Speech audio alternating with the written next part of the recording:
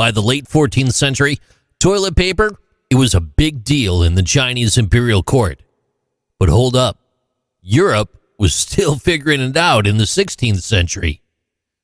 Francois Rabelais, a French writer, he wasn't feeling it, and he complained in his writings about how toilet paper just didn't cut it.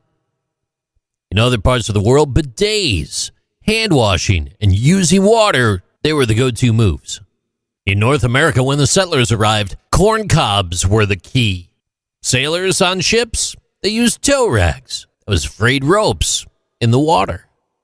Toilet paper finally made its way to the United States in the 1800s. And that's pretty recent if you think about it.